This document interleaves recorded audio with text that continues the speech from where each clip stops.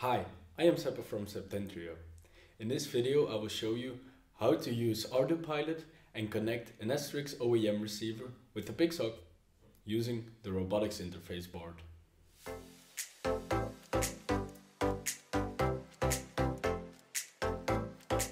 Make sure the receiver is powered with at least 3.3 volts.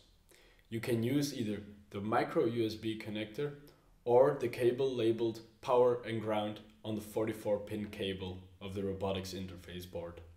Now connect the 44-pin cable to the robotics interface board and connect the 6-pin connector to the UART and I2C port of the Pixhawk 4. Now download the latest ArduPilot firmware from the Septentrio GitHub.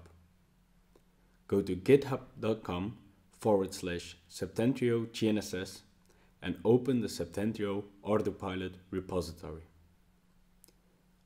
Go to the latest release and download the source code zip file.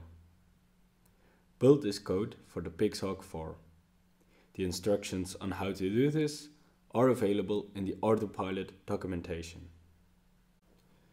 Now connect the Pixhawk to the PC using a micro USB cable. In Mission Planner, select the port corresponding to the Pixhawk and click Connect.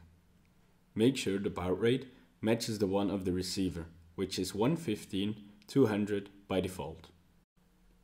After successfully connecting to the Pixhawk 4, select the Config tab from the top and open the full parameter list.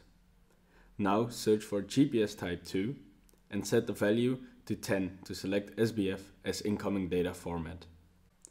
Also make sure that the serial 4 baud parameter is set to 115 and that the serial 4 protocol is configured as value 5 for GPS. Finally, you can also switch off the ArduPilot automatic configuration by setting GPS auto config to 0.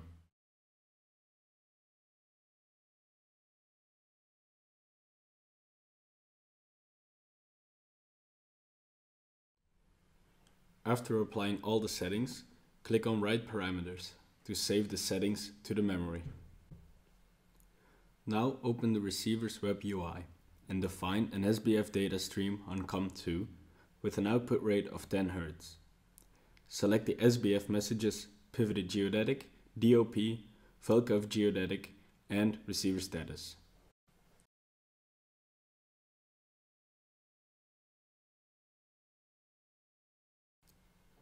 After this, you can save the current configuration in the memory of the receiver to make sure that the receiver does not lose its configuration after power cycling. Now the Pixhawk should be able to receive SBF data through the serial COM2 port of the receiver. On the flight data screen, the GPS2 status should now be displayed, along with the location indicator on the map. In this case, the screen reports 3D fix for GPS2 to indicate a standalone solution. Congratulations! Now you can use ArduPilot with the most accurate GNSS receivers. To learn more about RTK and Mission Planner, go to the Septentrio customer support website. Thank you for watching, and I hope to see you in the next video.